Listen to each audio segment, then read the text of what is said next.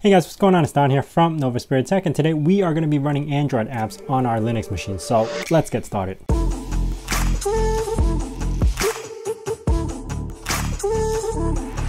So there's multiple ways to actually run Android applications on Linux. One being running a virtual machine. Two, there's software that actually emulates or a streamlined version of emulation that does Android applications. Three is the method that we're looking at, which is going to be running it natively. And there's also another way where you could download a Chrome extension to run Android apps.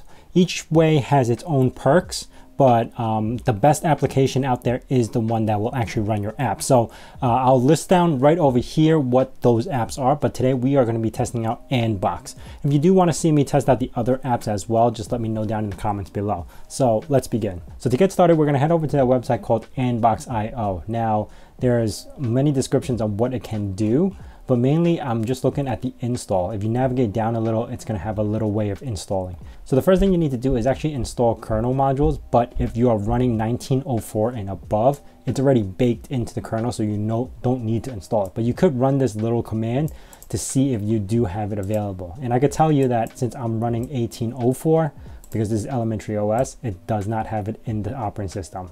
So I'm gonna run this real quick.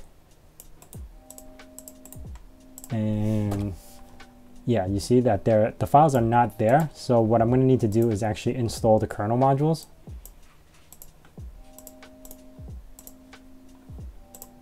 And by following these steps right over here, that's pretty much it. I think I have the repository already. Next up is to run the next command, which is installing the Linux headers and the AnBox module DKMS.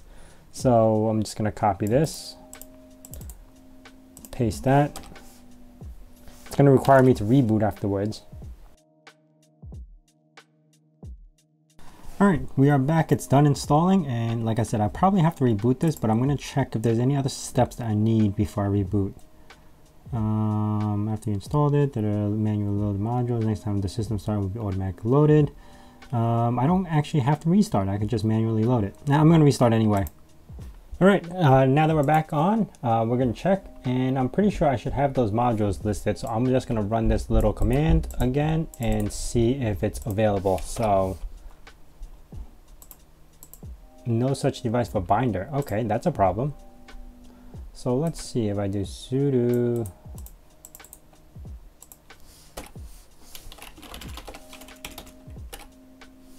still no such thing, huh?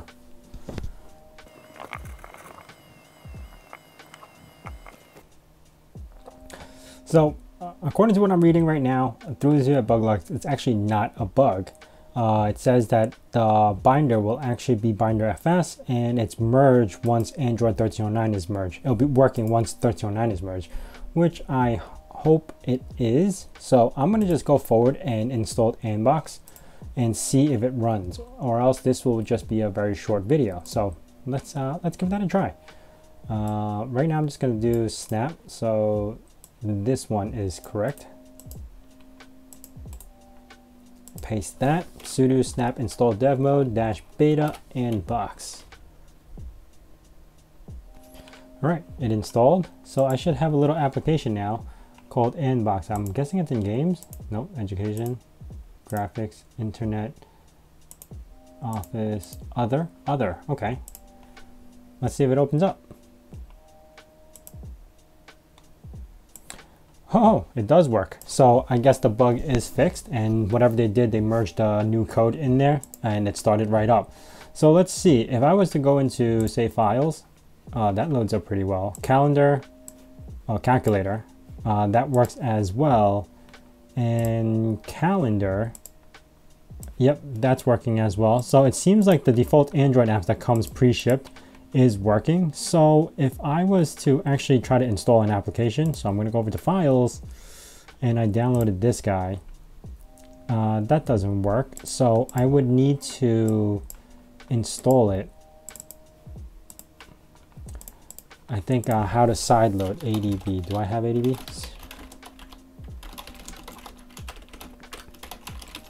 Android tools. Android tools ADB. And I think regular ADB would have installed it as well. So ADB is a tool that allows you to communicate with Android. So if I do ADB, let's see, let's head over to download. ADB install, and I got WhatsApp. So let's see if I'm able to install that. Okay, and there we have it, the app. Let's see if it starts. Oh, it does work. I'm not going to go through this whole thing, but yeah, I managed to get an app working. And to find apps online, do a Google search. There's so many websites that you can just download, and it's not piracy. It's just like if you don't have an official version of Android, Google Play won't install it. So you could still get the apps as long as it's not paid, it's free, it's freeware and all that stuff. You could still download it, and you're not going to get in trouble for that. But it seems that everything is working. I managed to get an application that I found online to work for Android, which is WhatsApp. And I'm pretty sure there are plenty of, oh, that was a glitch. I'm pretty sure there was plenty of applications on Android that you could get onto this. And if it doesn't work on this, there are other alternative methods which I will be looking into in the future. But as of right now, this works natively towards Linux, and it comes with a pretty cool menu. I'm not running any virtual appliance or virtual machines or anything. It just works.